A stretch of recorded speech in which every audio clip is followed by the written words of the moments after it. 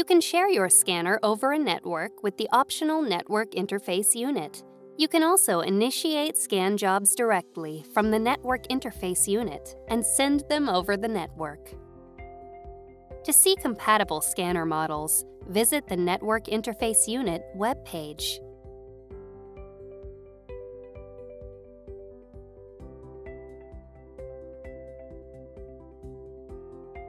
The LCD screen displays status and error messages and menus you can use to adjust settings. The power button turns the unit on or off. Press the Settings button to review and adjust settings. Press the Reset button to exit from the computer or scan job selection screens. Press the Start button to begin scanning, or the Stop button to cancel it. Use the arrow and OK buttons to navigate and select items. This light indicates that your scanner is ready. This light turns on when an error occurs. Connect one end of the USB cable to the USB port. Then connect the other end to your scanner's USB port. Connect your network's Ethernet cable to the LAN port. Connect the AC adapter to the Network Interface Unit. Then plug in the power cord. Turn on the Network Interface Unit and your scanner. When you see this screen, press the Settings button. Press the up or down arrow button to highlight Network, then press OK.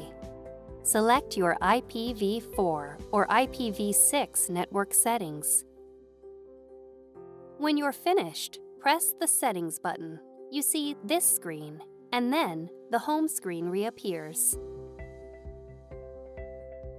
If you have not yet set up your scanner, follow the steps on your scanner's Start Here sheet. Then, start the Epson Scan 2 utility. Select Settings. Click Add. Select your scanner. Under Search for Network, select the Network Interface Unit's IP address and click Add. If you don't see the IP address listed, select Enter Address, type in the Network Interface Unit's IP address or host name, and click Add. Click OK to save your settings.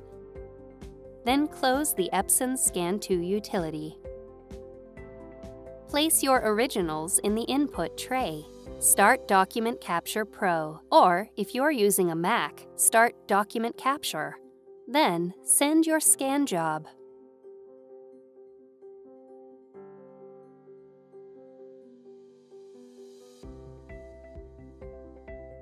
For more information on using Document Capture Pro, watch the Document Capture Pro videos.